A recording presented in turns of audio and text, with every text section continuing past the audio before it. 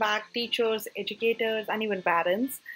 So today we will talk about a feature of Microsoft Word which has always been there, especially in Office 365. You can see this feature. I use Office 365, so I'm mostly aware about it. Now, I usually used to get tired writing all these assignments and notes for my students, and I did not want to do.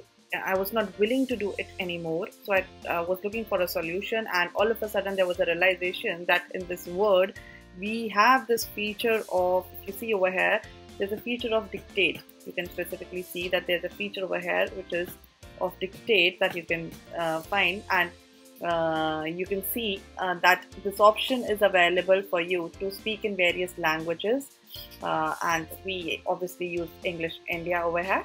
And if you use this feature, you can just dictate and write. Let us see how it happens.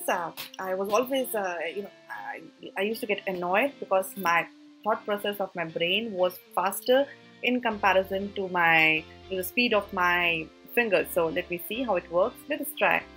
So, what is your favorite sport? Question mark. Which is your favorite game? Question mark. Why do you want to settle in India? Question mark. Now let me help my students in creating some notes. Full stop. Once upon a time, there was a feature in Microsoft Word which could have made life of most of the teachers and students easier and enjoyable. Full stop. However, we never used it. Full stop. Why? Question mark.